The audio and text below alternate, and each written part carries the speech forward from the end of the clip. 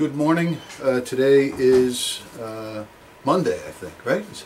If today is Monday, October 29th. We just got by the conference call, Paul Formica, First Selectman of East Lyme. We just finished the conference call with the governor and the state emergency management people. Again, we're just giving you a wrap up. By now, everybody should know what to expect. We want you to stay home. If you have to go out, try not to. Try to find every excuse not to leave your home. The next 17 hours, 18 hours are going to be critical.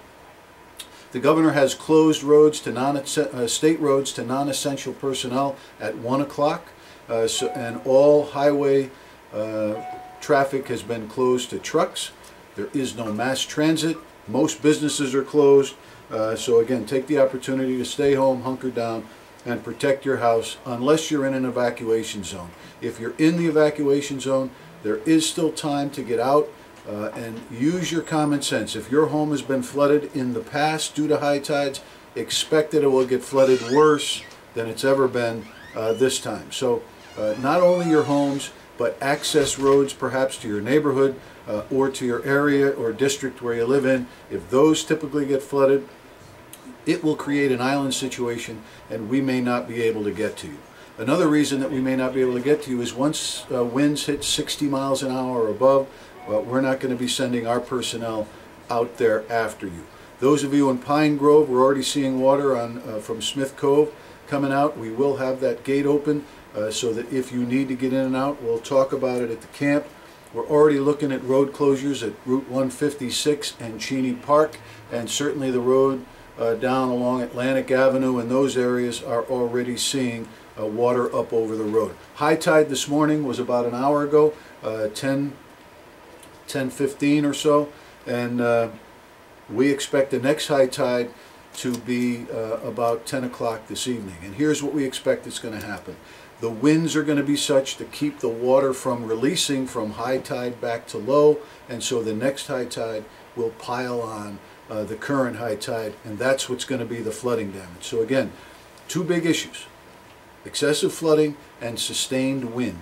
Once we get to 1, 2 o'clock this afternoon, we're looking at sustained winds of 50 miles an hour through Tuesday and perhaps into the day Wednesday. So stay home, stay safe, don't go out. There's going to be a lot of debris floating around. Keep your kids home, keep everything under lock and key, and expect some power outages.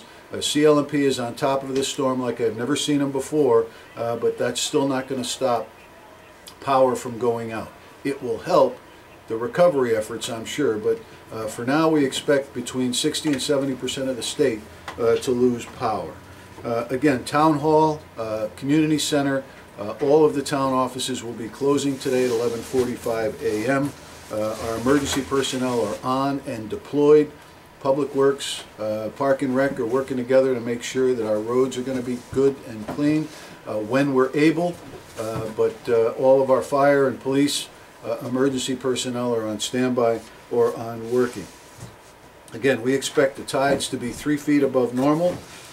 Information, it's going to come out on Channel 22 as long as everybody has power. It's going to be on eltownhall.com.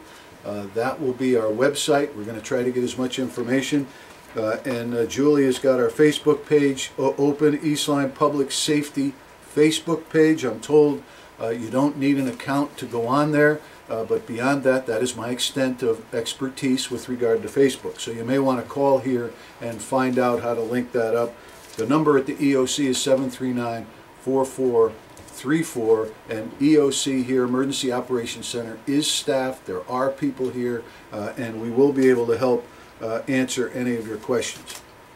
If you haven't evacuated and you need to, and you want to get out before 1 or 2 o'clock, the East Lyme Middle School shelter is open on a regional basis, not only for East Lyme, Niantic, but for Old Lyme, Lyme, Montville, and Waterford.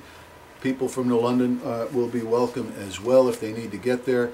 Pets are welcome. Specific rules with regard to pets, cages, leashes, food, and medical needs for your pets need to be provided, and there will be a trained animal control officer on staff.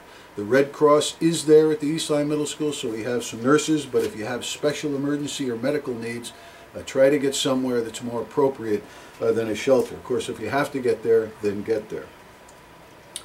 What's next? The next 18 hours are going to hold the key to what we're doing. Oh, I know what I forgot. Your trash.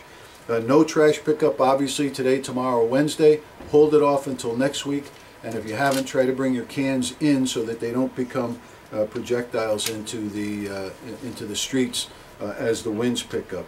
Also, with regard to recycling, no recycling this week. We're going to do double recycling next week. And again, we will do our very best to get us through the next 24 hours, and then we'll sit and recess, and we'll just begin to put the pieces together after that. And you know, we've done it in the past, we'll do it in the future.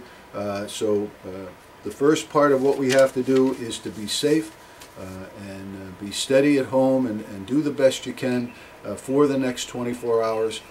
There will be another state conference call at 4 o'clock today. I will continue to bring you these updates. Again, communication through Channel 22, eltownhall.com, the website, the Eastline Public Safety Facebook page, and here at the EOC, 860-739-4434. So give us a call if we can help you, but otherwise, good luck, use good common sense, and stay safe. And I'll be back to see you later on today. Thank you.